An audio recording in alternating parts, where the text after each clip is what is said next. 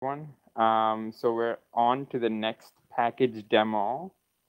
So we have today Wancen and Eric Davis. Wancen and Eric Davis talking about null ranges, modular workflow for overlap enrichment.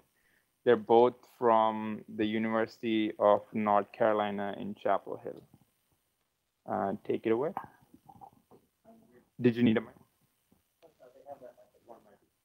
Hi everyone, welcome to our presentation. Me and Eric will present together for the package Nullranges that aims for generate non-feature set with either block bootstrapping or the covariate matching algorithm. A common question in genomic analysis is testing whether two feature intervals are significantly overlap than expected by chance alone. And many studies have shown either transcript.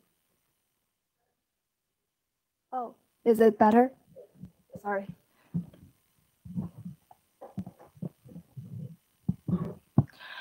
Many studies have shown that other genomics, transcriptomics, and epigenomics are not randomly distributed along the genome. So successfully detecting those genomic ranges that are significantly enriched or duplicated are biologically important. Example like integration in cancer genomics analysis, enriched genome regions that enriched in somatic amplifications or depletions contains a K cancer-associated genes. While this test highly relies on the non-distributions. So our package is to generate reliable and close to choose non-distributions for this example H-non hypothesis test. In our packages, there are two options to generate non-distributions. Suppose if you want to generate that non-feature set for the feature Y, you could either subsampling Y prime from a pool of feature Z by controlling certain characteristic so that your Y and Y primes have similar distributions over one or more covariates. In another cases, when you don't have a pool of feature Z or you don't know which covariant to control, then you can subsampling Y prime from original features Y by moving blocks of the genome with the replacement, meaning that one features can sample more than once by controlling their local dependency structure. So that the score, including JC content or feature density, can be controlled. There are already amount of studies has been going on in enrichment or colocalization analysis, and many methods has been proposed. So if you are interested, feel free to go to our Nullranges website or this BioConductor tutorial. There are many real data examples under this article's icons for the matching, and for the block bootstrapping, you can look into the tidyverse tutorial book down here. Noting that our block bootstrap idea actually motivated from the GSC method proposed by Mikhail in 2010. However, this time we implement efficient vectorized code to offer a genome scale bootstrap data rather than GSC doing the generate blockwise bootstrap data. If everyone has been clear for the difference between matching and the block bootstrapping, then I will head over to Eric to talk with the match ranges first.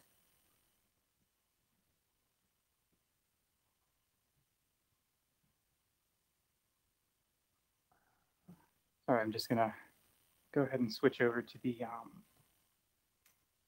oh, sorry. Oh, it's in the tab, okay. Thank you. And I'm gonna make this a little bit bigger. It's probably pretty small. Is that better for people in the back? Can you hear me? Okay. All right.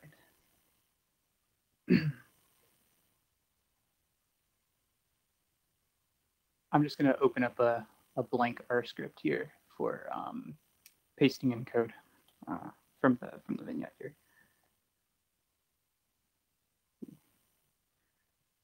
All right, so thanks, Wancen, for covering sort of the beginning part where we're talking about the two major approaches of this package. First, I'm going to talk about the matching portion of this. So this is matching covariates using the match ranges functionality. So I'm just going to sort of follow along with this vignette here. If everyone wants to follow along, you're welcome to. So match ranges allows users essentially to subsample a pool such that the resulting match set contains similar distributions of covariates or genomic features as a focal set of interests. And so as a visual example, we have this little diagram here where we have a focal set of ranges here on the right. And what you'll notice about them is that in this little toy example here, that they're different colors and lengths.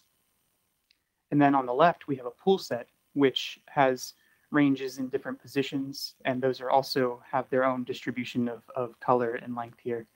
And so what we can do is we can use the match ranges function here, setting color and length of the genomic ranges as covariates in our model, and it will pull out a matched set of ranges, the same number of ranges as your focal set, but they're going to be matched for those covariates of color and length. And the match ranges, the Nullranges package also comes with helpful visualization functions for visualizing the distributions of your covariates in these different sets. And the benefit of this is that the resulting sets can then be compared in whatever way you would like, without the potential confounding effects from these covariates. So my research is focused on 3D chromatin structure, and one of those 3D chromatin structure is chromatin loops. So I'm going to talk a little bit about chromatin loops and use that as a biological example for this vignette. So if you don't know, most chromatin loops are formed in a process known as loop extrusion, where this ring-like cohesion structure extrudes chromatin until it's stopped at both ends by a bound CTCF transcription factor. Therefore, most of these chromatin loops tend to have CTCF bound in their loop anchors. Because these are transcription factors, these chromatin loop anchors also tend to have CTCF in accessible chromatin regions, and this can act in this case, as a potential confounder. So suppose that we wanted to compare CTCF occupancy between the anchors of looped and unlooped ranges. Match ranges can help by generating a set of null ranges that control for this confounding by chromatin accessibility. So in order to do that in this demo here, we've assembled this object called HD19 10 kb bins, where we've taken every 10 kb range of the HD9 human HD19 genome, and we've annotated it with CTCF sites, DNA, the number of DNA sites, and the strength of these DNA sites, along with whether or not this range contains a loop anchor. So with that introduction, we can go ahead and get started with the code. Yeah. So I'm going to go ahead and copy this code here and paste it in. So first we can load in the object and take a look at and see how that appears.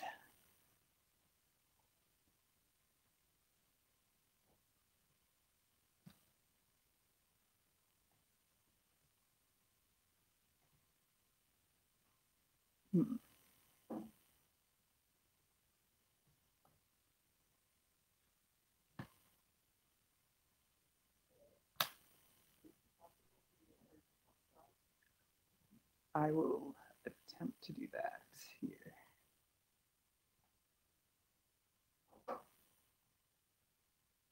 Is that better? Okay, thanks.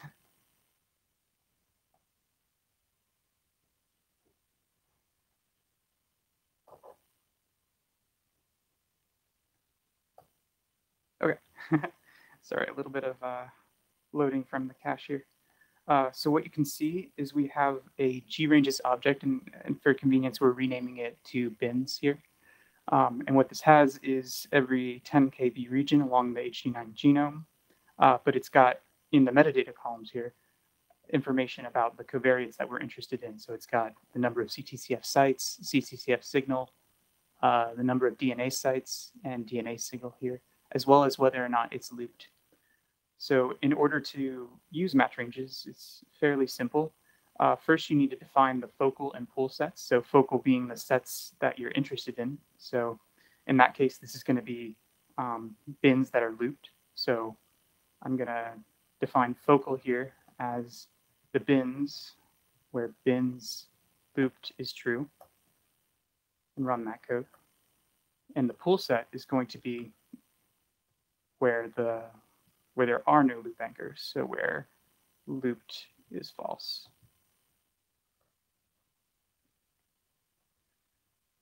And to use match ranges, first we'll load our package here. Oops.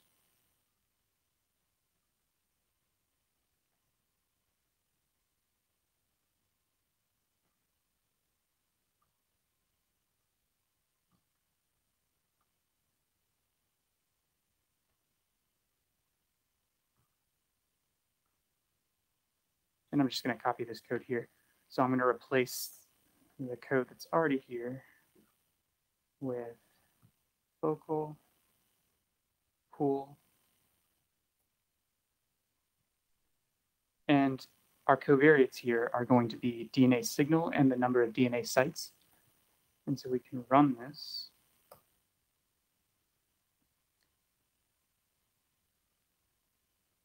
And in just a second, what we get out is a matched GRanges object here. So what this is the result of match ranges performing the matching operation. It's finding the ranges with the correct distributions and returning it as a matched GRanges object, which functions essentially as a normal GRanges object. And so the next section here is showing you how you can use the matched GRanges object just like a normal, GRanges object. So we can use the packages, genomic ranges, ply ranges, and ggplot to perform operations on these genomic ranges.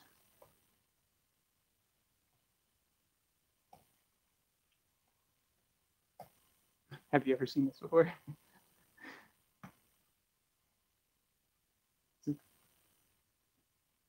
Has anybody else seen this before? Yeah. All right. Good idea.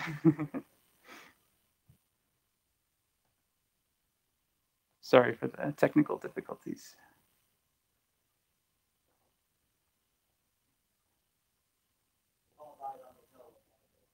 Let's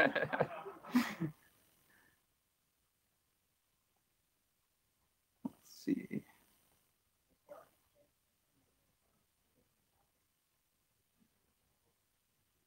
Yeah.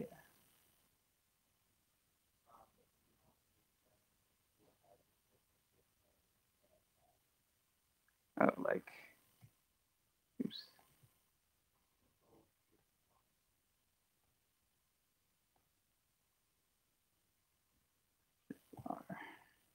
Oops.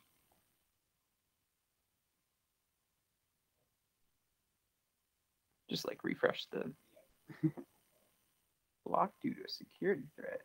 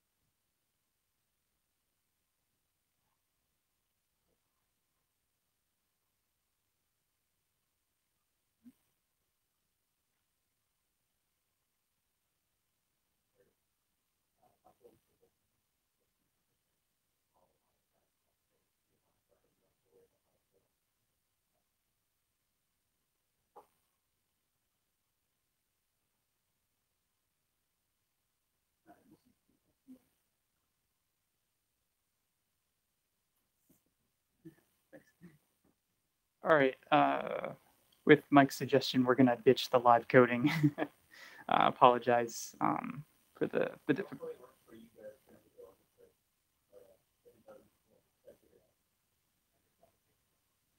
Ooh.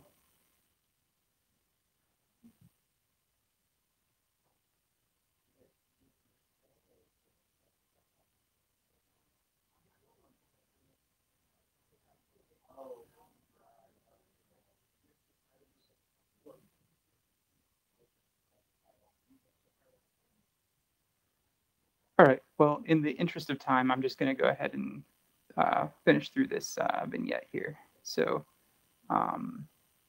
yeah, so the result, and really all of this is sort of in the vignette anyway, so there's not too much additional that I was going to demonstrate here, but feel free to later go ahead and go through it and play around with some of these functions as well. So essentially what I was showing here was that we can use packages like Nullranges, which supply functions for doing tidyverse-like operations on genomic ranges, and it allows you to manipulate your matched GRanges object as if it was a regular GRanges object. So here we're grouping by, summarizing, and then plotting the result here. Doesn't really matter what we're plotting here. It's more just to demonstrate that it can be used for doing these sorts of operations. So once you've actually generated your matched GRanges object, one thing that you'll want to do is assess the quality of your matching. So you can do that using the overview function here, which provides a quick look at how well your covariates were matched. So for every set, the focal, matched, and pool set, it provides the number of ranges that were pulled, the means and standard deviations if they're continuous variables, or the number if they're categorical variables. Aside from looking at it with the overview function, we can also use plots to visualize how well the matching was done. So if we, I'm going to skip over this plot in the interest of time, but you can plot the covariates using patchwork here to visualize all the covariates that were matched. And we provide a number of different types of plots for visualizing these. So in this case, we have a density plot or this sort of stacked bar plot here for categorical variables. And if you don't like the way these visualizations are made, then you can extract the match data with an accessor function, the match data accessor function as well.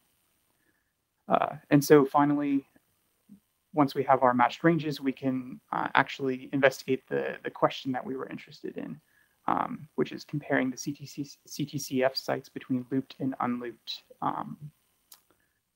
loop anchors or genomic regions. So as you can see here, the loop set contains a high percentage of CTCF sites. The unlooped or pool set contains fewer.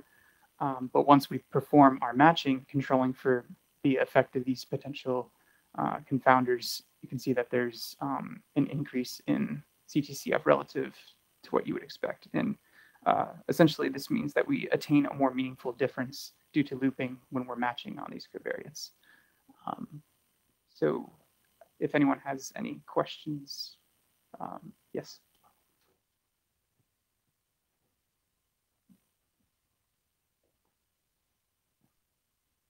I guess it's a very simple question. Do you recommend doing this matching and generating the reference distribution multiple times to account for random sampling? Yes, you can do that. So in this example, we've set a seed for reproducibility, but you're welcome to iterate through these matched samples until you get one that is matched, because visualizing these distributions is an important part of assessing that the covariates are appropriately, the distributions are appropriately balanced. Yes. And I guess, how do you balance that with not cherry picking sort of the best result? Yeah, so this is sort of done upstream of your inference. So really, you do your matching before you do your statistical test. So it's appropriate to do so.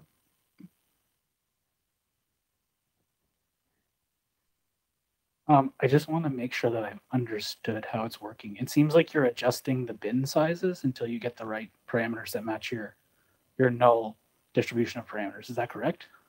Not quite in this. I think it's maybe a mixture of the two examples that I was showing. The first thing was showing the distribution of the genomic lengths, but the second example is it's not adjusting the bin sizes per se. It's selecting ranges from a pool that are matched on your covariates, not on the size of the bins itself. Okay, so there's a subsetting component that you can Yes. drop. Okay, that's awesome. Thank you.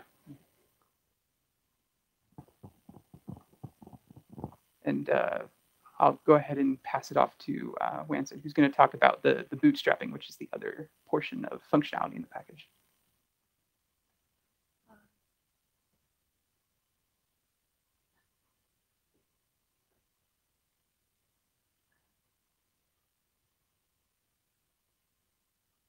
Yes, thanks, Eric. And I will now talk about the boot ranges part.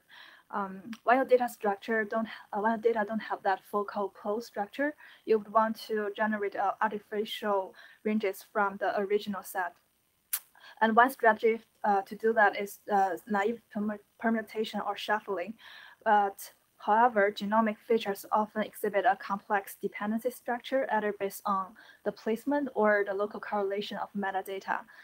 Example here is a snapshot from Genome Brawler that JC% gene density and the CRE locations all shows a clumping properties at a scale of 500 kilobases.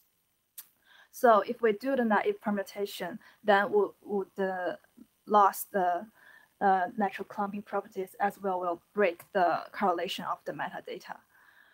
Here shows the histogram reproduced from Baker's paper that the true non-distribution is shown on top, sequences that are generated from a random process. So if we compare the permutation and the block bootstrap statistic distribution, we'll find out that block bootstrapping doing a much better job to estimate the standard deviation compared to the permutation with the true non-distribution.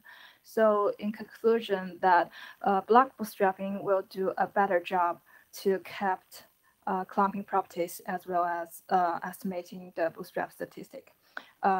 During the simulation, we found out usually permutation will have a smaller variance, so that your test will have a much smaller p-value, which may cause the false positive.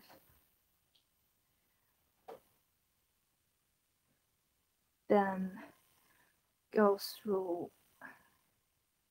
here. This shows our methods process. In the figure A, we can say usually the feature sets are showing several homogeneous sets along the genome. Here, different colors may represent different feature density. Example, high gene density, middle gene density, and low gene density.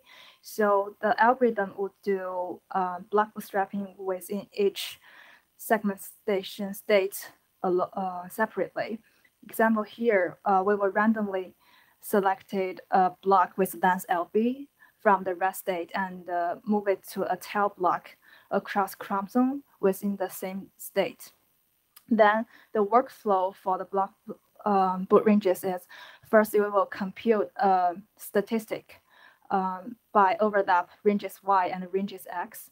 Then after you derive the boot ranges by given optional segmentation or exclude ranges, you repeat the step 1 to derive a bootstrap statistic distribution.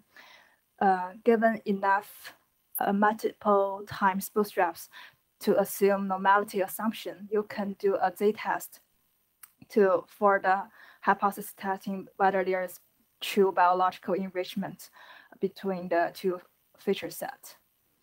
For this demo, I will first load a DNA's hypersensitive set from the ENCODE project that has been pre-processed and stored in the Nullranges data.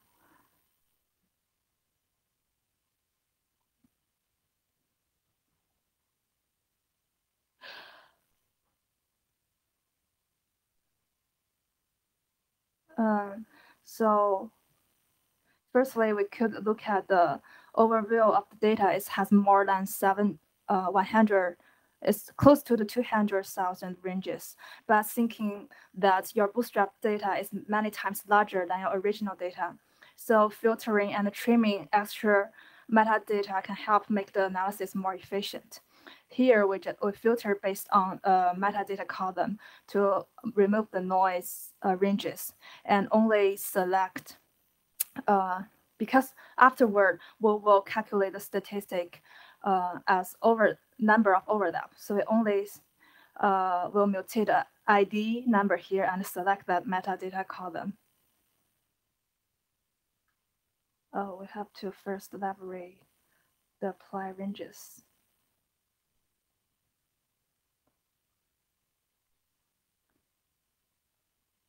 Then after this step, we will have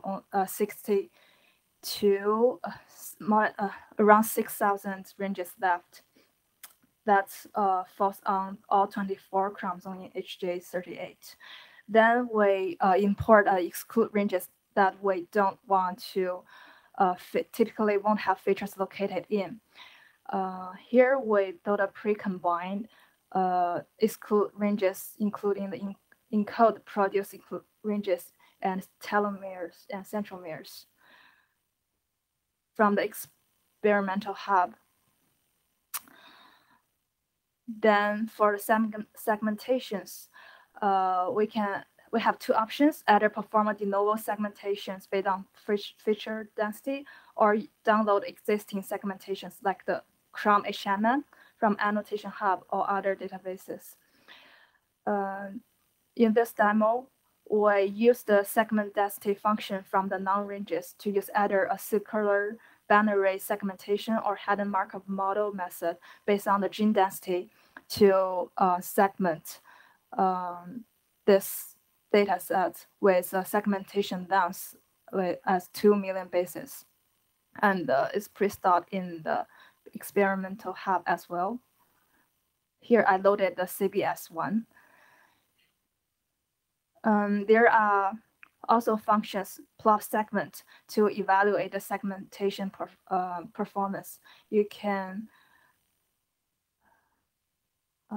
first we need to elaborate Nullranges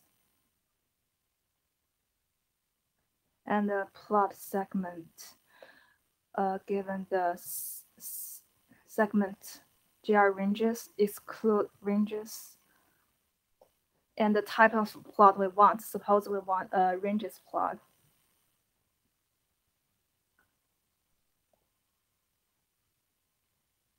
Then it will show the segmentation state across the whole, all the chromosome. The ranges that can concatenate together if they belong to the same state. And the breakpoint here may be caused by the exclude ranges or the transition between different states. Then, given the block length, we are ready to run the boot ranges. Here, I ran 20 times iterations, but normally you will do 100 times. But based on different statistics, you can change the R here. To look at the return object is actually a subclass of GR ranges with block returned as an integer format, and iteration number and block length recorded as a vector RLE format. Then we are ready to then we could access the quality of our bootstrap samples. Firstly, we have to combine the original set with the bootstrap set by mutate iteration number 0 to record the original set. And then we can easily use the summarize function from the apply ranges. Here, I'm trying to calculate the number of features per iteration. The result showing here, the 0 here, remember, is the original set. So the bootstrap that have similar number of features as the original set. Then remember, the advantage of block bootstrapping over the permutation is that it can keep the local dependency structure. So in order to assess that feature, we decided to calculate the interfeature distance to see whether it is close to our original set as well. Firstly, we define the interdistant functions and return it as the middle middle ranges difference if the two neighboring ranges are on the same chromosome, and NA if not. And then we use the nest function from the PURR package to map the interdist function to every iteration's data, and then unnest to plot the density plot.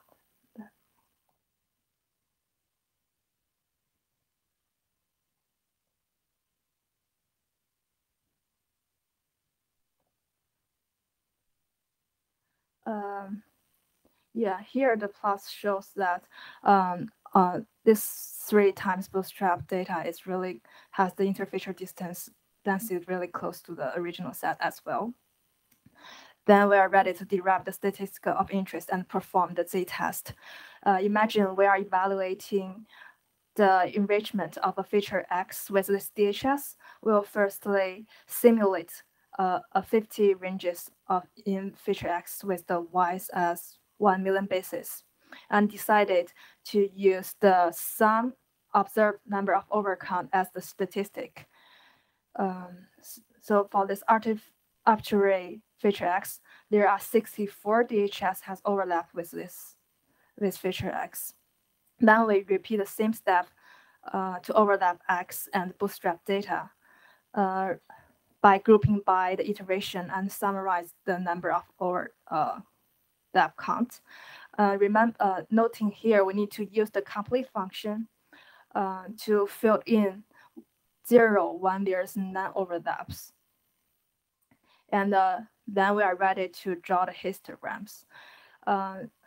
Remember, in the original set, there are 64, so it falls in with these histograms.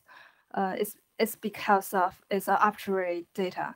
So we, although not showing the z-test result here, but it will fail to reject the null hypothesis and saying that there's no significantly overlap between those two feature sets. But since our downstream analysis is really flexible, depending on the statistic, we can also do the mean number of overlap count per features. Then we have to do group by XID and iteration, and also complete the XID here. We can see the middle step. If we summarize group by XID and iteration, it will return the number of overlap based on each ID and each iteration. But after we do the complete, it will return 0 for when this ID and this iteration has no overlap. Then for deriving the mean number of overlap per iteration, we have to add a new group by function for the iteration and summarize it as well using the ply ranges. Suppose the mean overlap equals the mean of an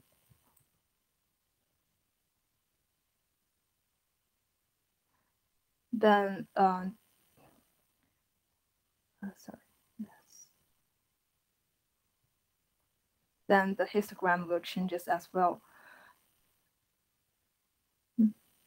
Mean over. Oops. Similarly, the observed mean overlap will be 1.28, and it still falls in there and failed to reject the null hypothesis. I just want to mention not only to derive summary statistic that can use both ranges, we have a lot of extensions.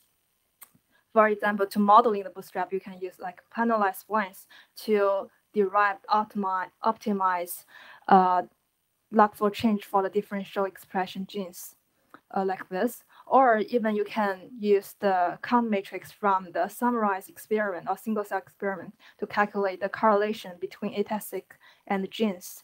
And our data is flexible with different data format. You can either do that with ply ranges or do that with the tidy summary experiment object. This is the pseudocode. If you are interested, you feel free to look at it.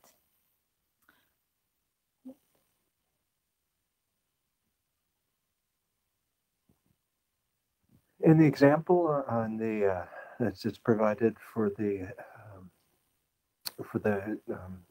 attack and RNA-seq block bootstrap, the RNA G-ranges object is not found. And I believe that Leonardo had the same issue in terms of where it would be located for that example. Okay, just checking. Yeah, yeah, there are pseudocode. I don't have time to run this time, but you can change the summarize experiment to a GR ranges and extract the count matrix to give this numeric list to run the ranges.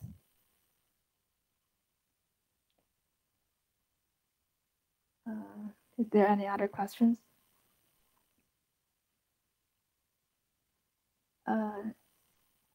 If not, I'd like to thank our advisor, Dr. Love and Dr. Phanstiel, and all the collaborators to give a really great comment on this project. Thank you.